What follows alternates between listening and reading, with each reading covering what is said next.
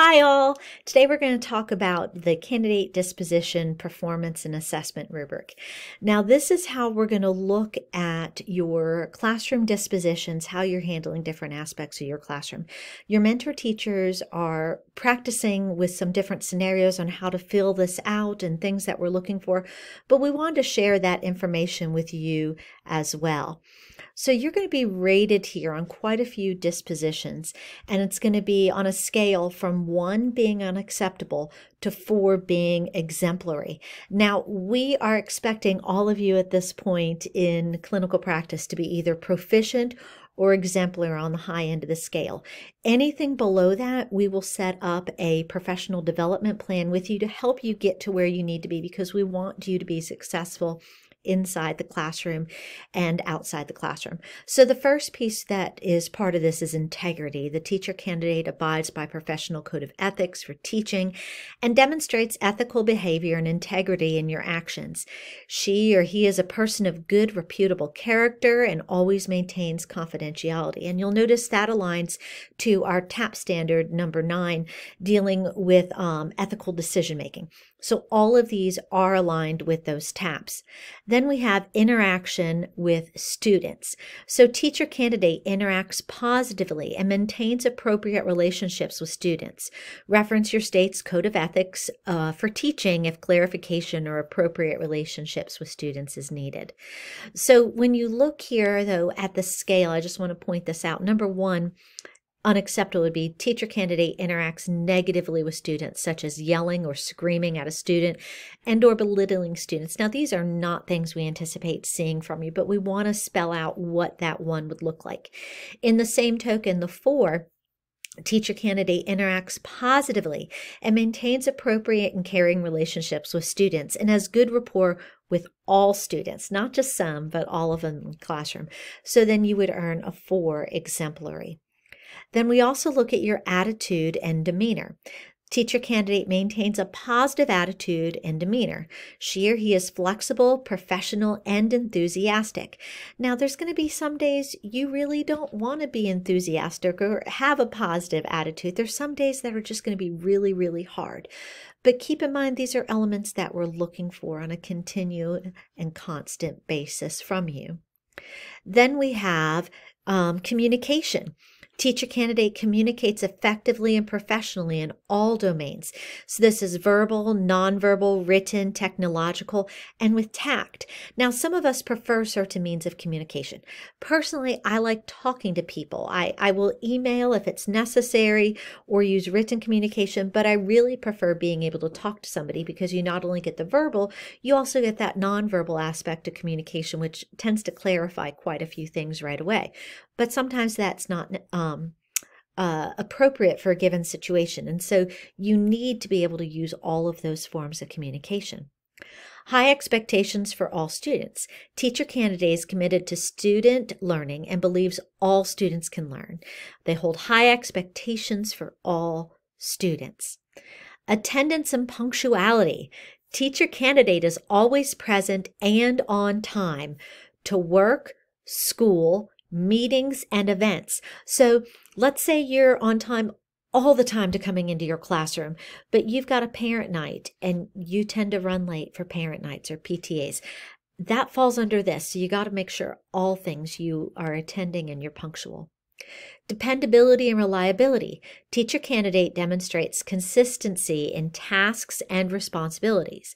They are considered to be reliable and dependable by peers, professors, and mentor teachers.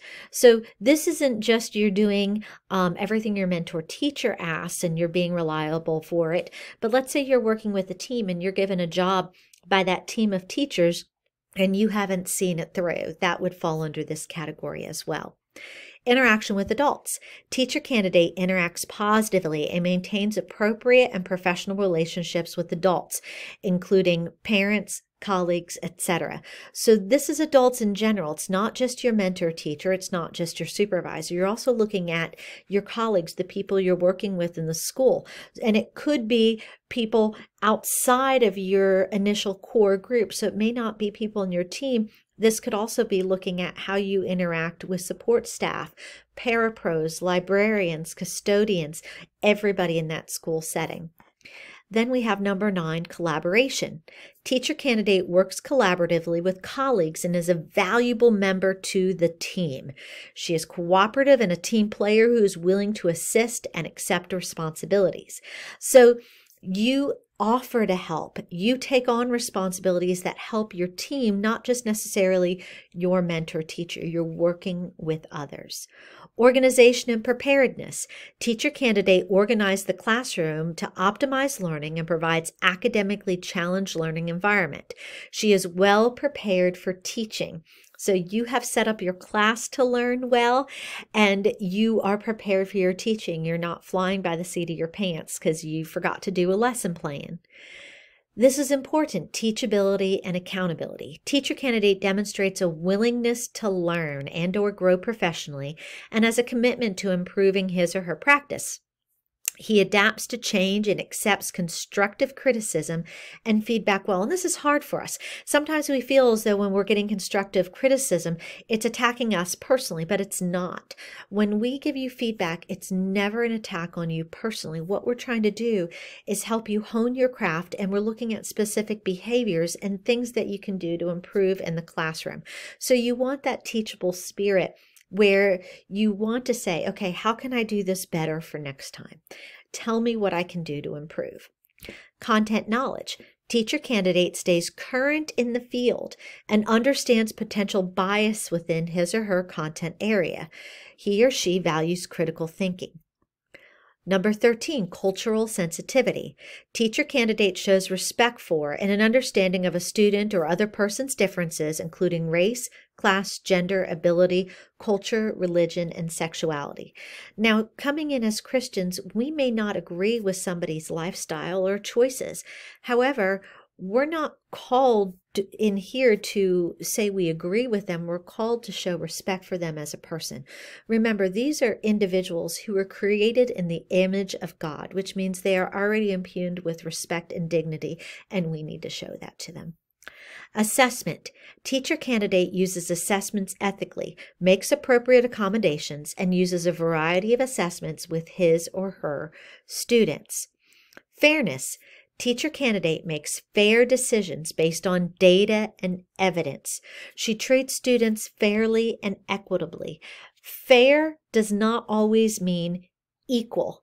So, for example, when you have students with disabilities, they might have a book on audio where another has to read it for themselves. What you've done is created fairness, not necessarily getting the same modification or accommodation. Use of technology. Teacher candidate understands and practices legal and ethical boundaries for technology. She or he uses technology to enhance student learning and communicates efficiently. Misuse of cell phone and or social media is not an issue with the candidate. Misuse of cell phone could be using your cell phone during the class when you're teaching, checking your messages, checking social media, and also the misuse of social media. While you are within your rights to post on your social media page, remember, others are going to see it. And so keep that in mind, that you are to be the light for Jesus in all your actions. Time management. Teacher candidate plans effectively, manages time well, submits work in a timely manner, and meets deadlines. These are deadlines by your supervising professor as far as getting lesson plans turned in or videos turned in. But it's also deadlines set by your mentor or teacher, keeping all of those in mind. Self-control. Teacher candidate displays composure and self-control and demonstrates the capability to handle stress. Teaching is stressful. I'm sure you already have figured this one out, but how you handle that is what we're looking for here. Professional appearance.